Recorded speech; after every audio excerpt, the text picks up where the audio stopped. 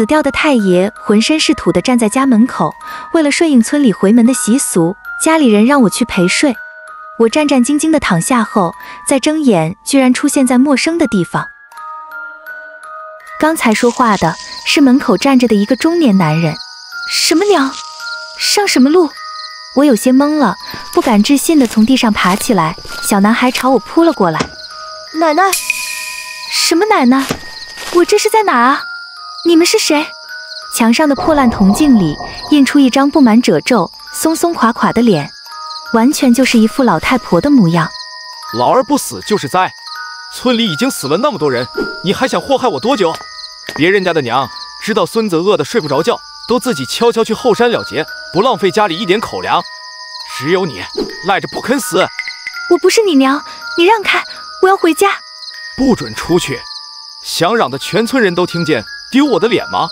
中年男人举起棍子朝我砸来，小男孩飞奔过去，使劲抱住他。爹，不要打奶奶呀！我趁着中年男人被拖住，打开门就往外冲。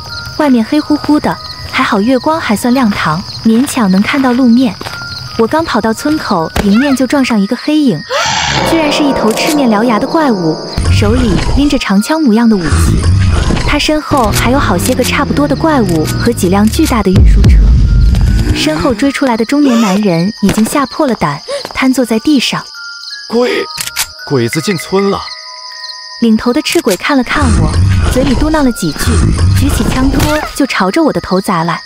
我猛地一激灵，瞬间惊醒，原来是梦，我竟睡着了。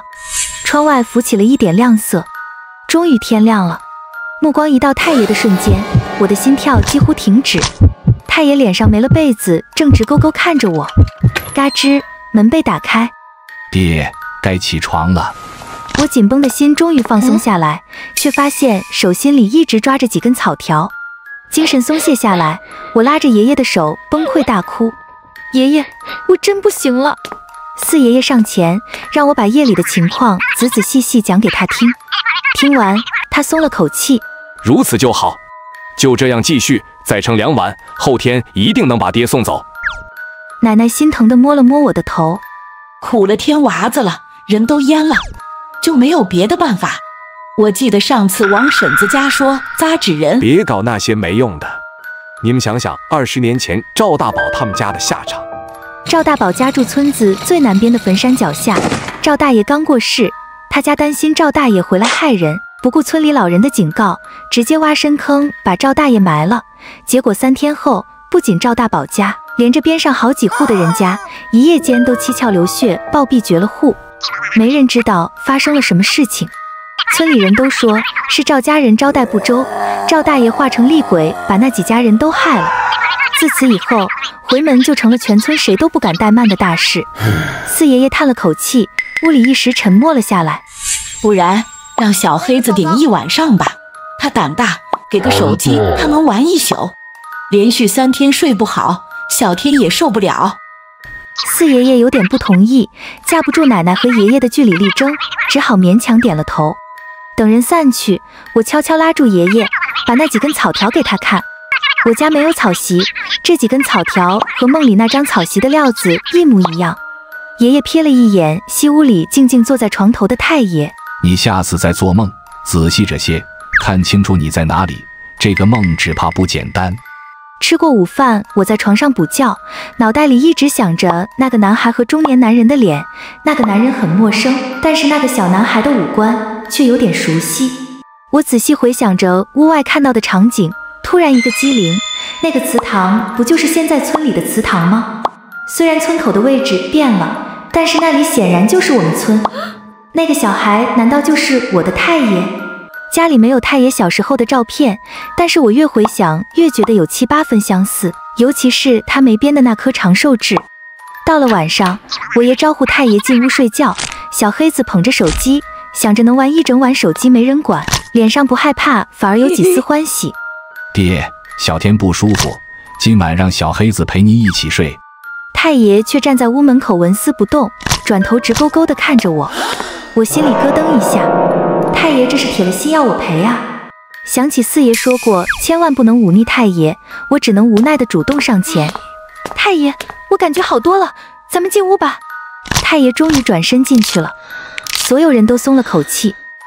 躺在床上，意识回笼的一瞬间，我平躺在冰冷的地面上，手里拽着一根拖把，眼前还站着一只害人的赤鬼。看见我醒来，他怒气冲冲地瞪着我，嘴巴里骂骂咧咧地叫唤着。我有些懵，下意识地拽起眼前的拖把。他看了看我，用脚踢了踢面前的水桶，转身走了。我只感觉额头一阵阵剧痛，有些头晕脑胀。路过的赤鬼们，有些穿着军人的服装，有些穿得更像研究人员，他们仿佛看不见我一般，直接从我身边走过。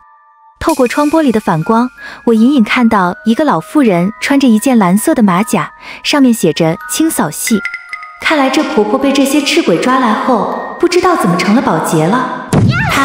一个女人突然出现在玻璃后，她满脸污血，身上都是被施暴后的伤痕和淤青。她用灰白的眼球盯着我，浑身没有一丝活人的气息。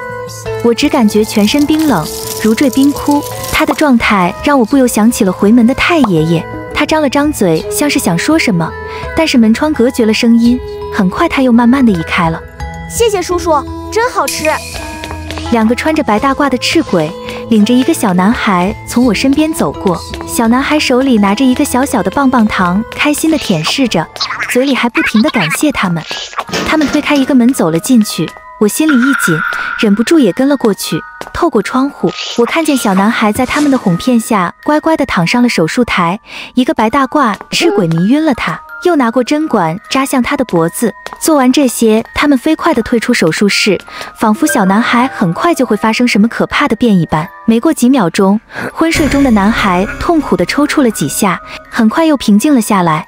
他们似乎很满意这个结果。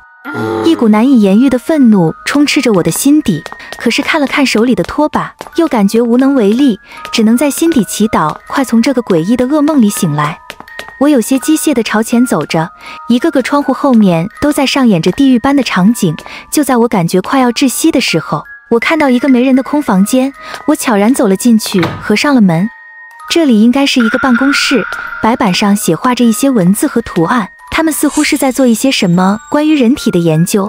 我勉强能辨认出一些生化符号和人体的图案。让我有些在意的是中间一个人体爆炸的图案，但是仔细看了一会，我也没什么头绪。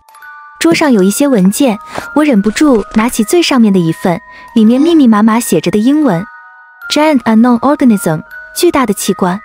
不对， Organ 才是器官。 Resurrect Human， 把人怎么着了？我这点高中词汇量有点不够用啊，真是书到用时方恨少。一只手突然拿走了报告，是一个金发碧眼穿着白大褂的洋人。